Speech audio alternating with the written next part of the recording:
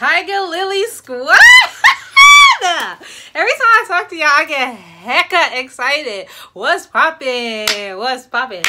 What's poppin'? What's poppin'? What's poppin'? What's poppin'? What's hey? What's poppin'? What's poppin'? What's hey? Tiger Lily Squad gang. How you living? How you breathing? How you feeling? What's poppin'? What's good, sis? Hey, or king. Hi. How you doing? How you living? How you breathing? How you feeling? Whoa. Hold on. This is green tea with honey and cinnamon. The cinnamon look crazy in there, but cinnamon is good for your gut, your complexion, all kind of stuff. So I've been drinking it in almost everything, including like sea moss and stuff. But before we get into this video, don't forget to like, comment, and subscribe.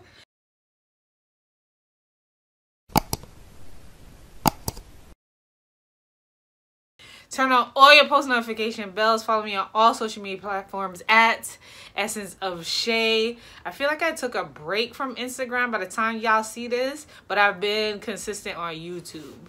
I just needed a break. Like, I needed a break. And while taking a break, I came up with this. But like, comment, subscribe. Let's get right into the video. So, how y'all doing? We are rearing closer to the end. Closer to the end of this really interesting year, bro. This year has been very, very up and down for me. Like, low-key, I had some high moments and I had some really low moments. Sometimes where I don't know, like, how I'm gonna pay my rent, what I'm gonna eat, how I'm just keeping it a buck with you, how I'm gonna get some tampons or pads for my menstrual, like. But I also had high moments where I made like crazy amount of money on my business, a couple months, and like I met some amazing people and reconnected with some folks, and just, you know, just it was just a real legit roller coaster. And usually in life is like that, but somehow this year, for real, and like my life number is 4, and that's like hard work and a whole bunch of other things. And when I say like strength and all that, when I say that 2020 has literally been that for me, yo, and then it adds up to a 4. So I legit like, oh, this is my year, this is my life number. No, sis, is not. But in this video, I wanted to talk about how my locks had helped me to tap into my divine feminine energy. So I have it pulled up what the divine feminine energy is, and I'm gonna read it to you. It says she is the energy of beingness, powerful, loving, and caring. She allows to trust, have faith, patiently observing by leaning back. The divine feminine is one that finds her path from the inside out through love and feels freedom from within. So before I started my lock journey, like, I had a lot of personal issues going on, like as far as like father issues, family problems. I acted out, like I stole, I lied, I just did a bunch of stuff that's just not in the character of me. And I knew something was going on, but I just didn't, like, my masculine energy was taken over, which is the strength and just like throw things to the side and do, for the majority of my life, that's what it was, right? But when I started my lock journey, I remember sitting down thinking like, yo, I don't know what is going on, but I feel as though like people just are attracted to me more. And I feel like that's when it started. You feel what I'm saying? Like, folks was just like, gassing me up, and I got more attention from guys than I did before. I always used to be like the homegirl, but now people actually want to take me on dates, so that helped boost up my self-esteem. But then as my locks, like the 2-3 year mark, I started to like work on myself, like actually take the time to think about what was bothering me and like be more nurturing, not only to myself but to others. And it was just a matter, it was just different, bro. And that's what I always tell about people when I say embrace your lock journey. Embrace it. It's more than just hair. And a lot of people now, they're just growing their locks because of the locks are just popular right now. Just let's keep it real. Locks are popular right now. So everybody wants locks. And that's cool. But if you are the lucky ones, I would say, that will take the time and like actually let that change you from the inside out, yo, you are a force to be reckoned with. So when I started my locks, and up till now is when I started to actually, and I took it more than just my hair, like took it just more than just hairstyle, or I can make money from doing this. Like I started to meditate. My intuitions just got like really stronger. I started to tap into like crystal work and also my self-care game. Listen, yo. The thing about the divine feminine energy, it caters to you. The whole point about it is to just make you number one and take care of you in whatever facet that makes you happy.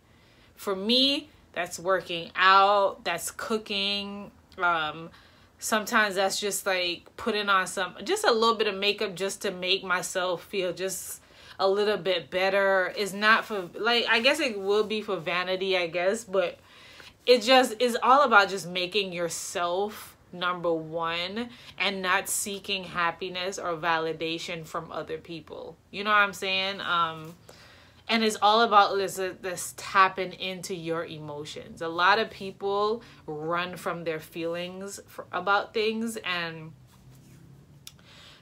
the divine, when you tap into your feminine energy, it's all about nurturing and taking care of, and like just loving, and just the energy and just flowing and doing all kind of stuff. And people use that in a sexual way.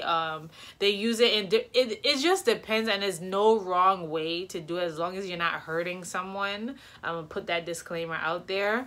But my locks have made me, in a sense, more girly, because I used to be a hardcore tomboy. Like, you would not catch me dead like in some heels or a skirt, like you, like at a graduation or probably church or something. But other than that, this is what you'll see 24/7. But I do say that my locks kind of like shifted my like where I was meant to be going. Does that make sense? Like, I'm still Shay. I still like to wear sneakers. I still like to wear sweats.